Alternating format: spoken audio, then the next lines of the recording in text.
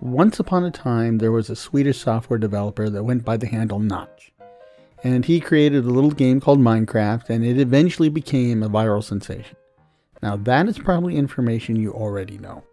However, what you probably don't know about, and to be honest, probably didn't care about up to this point, is that I pretty much missed out on the initial hoopla, as my wife was heavily pregnant with our twin daughters, who, in their impatience, decided to be born 2 months premature. And after that, I was pretty much swamped with constant diaper changing, baby feeding, and just generally being sleepless in Seattle. So fast forward a few years, and things eventually calmed down a bit for me, and after getting our daughters iPads, I decided to investigate this whole Minecraft phenomenon. Now at the time, my wife was rather disapproving of a grown man playing video games, and to avoid her disapproving stares and nods, I played Minecraft under the guise of determining whether the game was suitable for our daughters and whether it would help them with some important skill development. And of course the game was suitable for my twins, and it did help them with some aspects of their development, but I also found that I was hooked myself. And after all these years, with literally thousands of hours in Bedrock Edition and the Java Edition, I'm still playing and having a blast. Over the course of the 2022 holiday season, some of my friends got me to try modded Minecraft all over again. Now, I had flirted with it way back in the day, but at that time, modded Minecraft was an absolute pain in the butt. And it seemed to require an advanced engineering degree and an incredible amount of time and patience. Unfortunately, at the time, I only had a basic engineering degree and little time or patience. However, the state of modded Minecraft has truly evolved, and it's truly amazing, and I got hooked on Minecraft all over again. And that brings us to the point of this video. Using mods, I'm able to reshape the game to best fit what I enjoy and how I like to play the game. And this is especially true regarding the Create mod, and particularly the addition of honest-to-goodness do-it-yourself trains in the 0.5 release. Now I have all the pieces I need for a so-called forever world. And so that's what I'm doing here. I'm starting an ongoing and massive project of world building, and to understand exactly what that means, you have to understand that my personality is such that if I'd been born a few decades earlier, I probably would have been one of those guys who would fill a complete room or two of my house with one of those massive railroading rigs, and killing both my bank account and my marriage. Luckily for my wife and me, I grew up at the dawn of the digital age, so I can do my world building virtually, which saves me a lot of space, saves me a lot of dollars, and ultimately saves my marriage. It also has the added health benefit that I'm not constantly breathing the fumes from modeling glue and paint. So what does all that really mean? What it means is that I'm going to start with a modded Minecraft world as my canvas, and from there I'll build a large base or center of operations and expand outward to create or modify villages, transportation systems, and other points of interest. Now I hope it'll be expansive enough and detailed enough that it'll be interesting in its own right. However, I'll also be going through and sharing my usual planning and thought processes, and so there may be something along the way that's worth stealing for your own use. So in this first episode, I'll go over the plan. Sometimes I like to just jump in and start playing, but I generally prefer to step into the game with a detailed plan.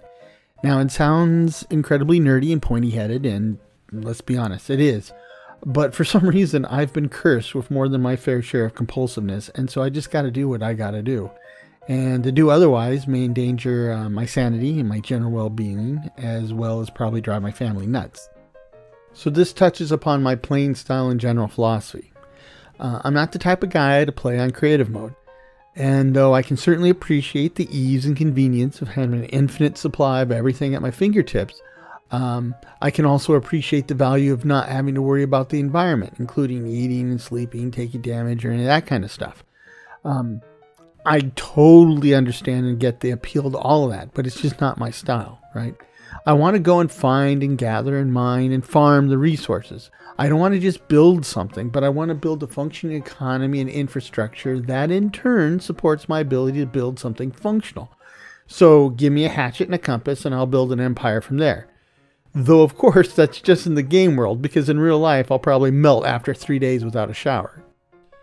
So back in the day I was pretty hardcore about working hard for every little bit. However, I've played literally thousands of hours of Minecraft, both Bedrock and Java, and I've spent years doing it the absolute hard way. And after all of that, I feel I've already proven myself to myself dozens of times over. So I don't feel guilty about using a mod or two that makes finding goodies a little easier. While at the same time, I do avoid mods that dump stacks upon stacks of freebies in my lap.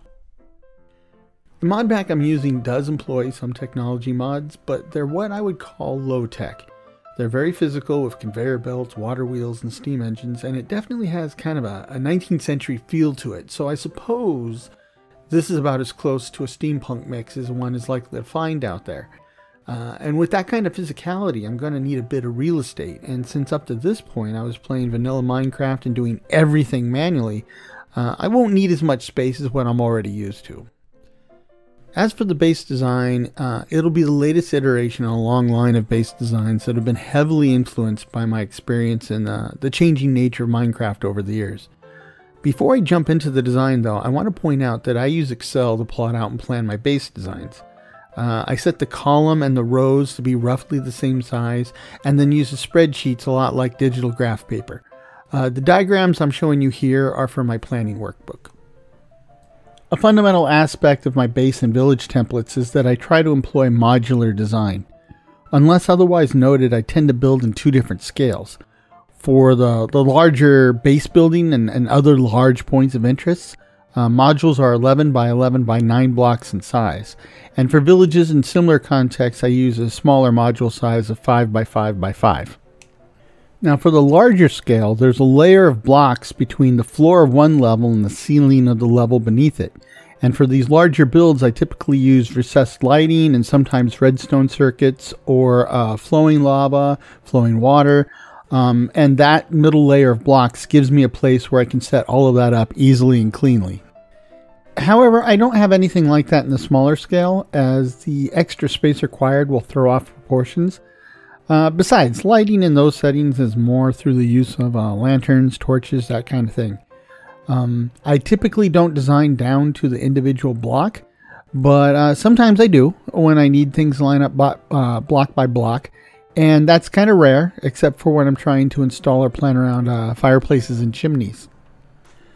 One of the first considerations in my base designs is that they're almost, but not quite completely underground. This is true regardless of the type of look or vibe I want. And the simple truth is that despite the bees, the flowers, the happy livestock frolicking through the fields, Minecraft worlds can be pretty dangerous places, even the overworld. I mean, how many times can you wake up in the morning, go out to milk the cows, and find a creeper in the barn? And technically, the creeper found you, and you only found out about it when you hear that telltale ignited fuse sound as he was charging up to explode, only a split second before you, your cows, and various bits of your barn are flying through the air on the periphery of a sizable new crater that your uninvited guests left. Most reasonable people only go through that a few times before they start to work on prevention. And one of the simplest and most effective ways to do that is through limited access and lots of lighting. And one of the easiest ways to achieve both is by moving things underground. Now with changes in recent years, mobs won't spawn in the overworld except whenever and wherever the light level drops below level 1. And I truly appreciate that change because it's nice to have the flexibility of mood lighting instead of trying to light everything up like the Super Bowl halftime extravaganza. Once I had decided that I was going to move everything underground for the protection of myself and my resources, the natural design tendency was to continue building down and to move as much as I could down there with me. In the current state of the game, you can pretty much set yourself up to live completely underground if you really want to, and yet still have access to anything and everything you could ever need. So keeping that in mind, my base is best visualized as a large column that stretches from a house, mansion, or castle at the surface, all the way down to the bedrock layer at the bottom of the world. Generally, livestock are kept closer to the surface, while the very bottom is reserved for a metro system, and just above that is the workshop and storage area. The levels in between those extremes are for farming crops, trees, and other useful bits. Of course, that's but a brief summary. Each of the things I listed begs a great deal more explanation, and we'll get into greater detail for each of them in turn as we get around to building those components of the base. Aside from the base itself, there is the outside world, right? And up to this point, I've been playing vanilla Minecraft, and that means I would encounter vanilla villages and dungeons, vanilla mine shafts, vanilla strongholds. They're okay, but after 10 years, they've kind of grown stale to me. And now that I'm playing in modded worlds, it's literally a different game altogether. And I've tried to find some really great mods that add some interesting stuff to the world. Historically, I would come into a vanilla village and end up replacing and or expanding everything in it. I fully expect that to continue, but some of these modded villages are so dynamic and interesting that in some cases, I think I'll only need to make adjustments or maybe some expansions. The need to start over from scratch will be less frequent. Finally, I want to say that I'm going to try something different with this world. Well, at least it would be different for me. Normally, I just use the usual or default world creation settings, and that usually results in a wide variety of biomes being generally available within easy reach. This time, I want to try to go with the large biome settings. It's a little more realistic and a tad more interesting and challenging, though realism has never been a big selling point in Minecraft. The next step for me is to find a seed that I'll be happy with, and then we can begin the series proper.